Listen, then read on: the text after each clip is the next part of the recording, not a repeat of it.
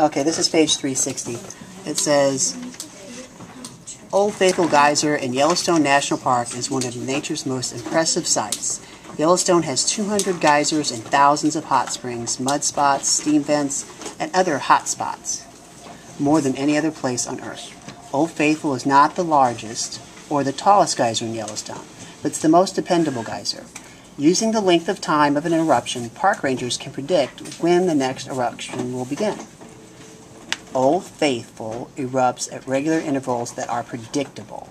If you time the length of one eruption, you can predict about how long you must wait until the next eruption. And you use this formula. Your waiting time is going to be 10 times whatever the length of the eruption was, plus 30 minutes. So, it says here, the waiting time, where it says W, equals, and when I see equals, I say waiting time is 10 times the eruption plus 30 minutes. So, then we go down to the bottom.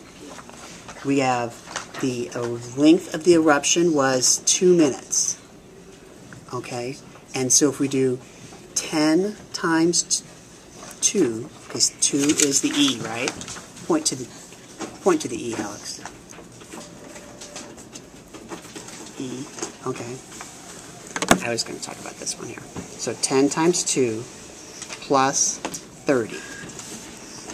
10 times 2 plus 30 is 50. Okay, so what are we going to do for here? 30 times 2, no, 30 times 10. Oh, 3 times 10 plus 30. 30. Okay, so what's that going to be? 3 times 10 plus 30.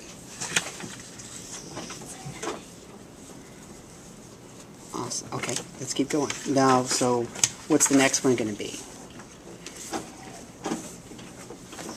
Because it says 4 here, we take this E and replace it with 4, because it's from here. 10 times 4 is 40, plus 30 is 70. Okay, hold this camera here while he does the rest of the page. Right there.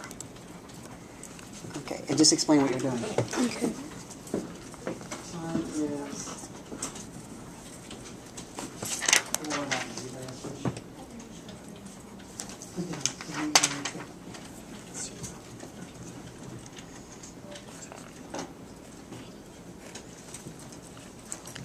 That one is let's see.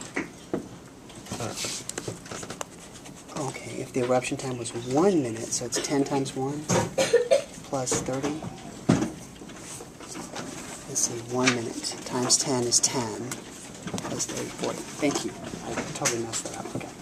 So the next one's a little bit harder.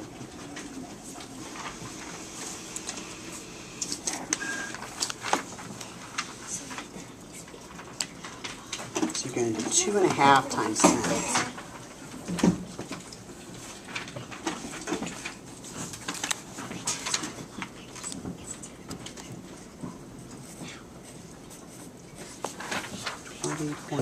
It'd be 20.5 plus 30. Done. 518. So 20.5 plus 30, wouldn't that be 50.5? 55. 50.5? Oh. I don't know. Am I wrong or are you wrong? I don't know. We'll take. Because I think half of 10 would be 5. So you get, when I see that, sometimes I put 2.5 times 10. Oh, you're right. I was wrong. You're right. Awesome. Okay.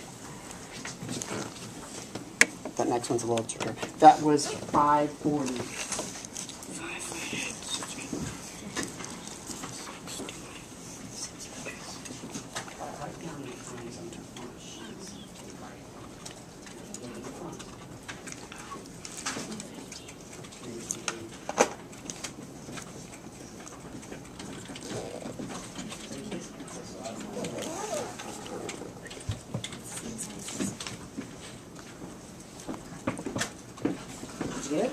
Are you stuck?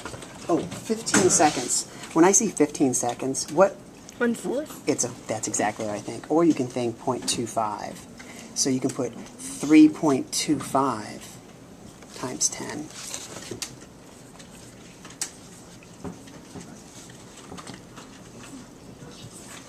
And whenever you multiply something by 10, you just move the decimal over one time. 647. So now you got 32 and a half. 2 and a half. Yeah.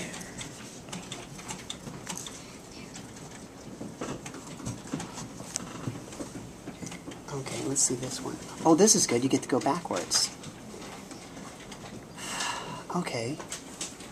So we know it's going to be less than 2 minutes, right? 1.5? Is it going to be 1.5? I think so, because 1 minute is 4.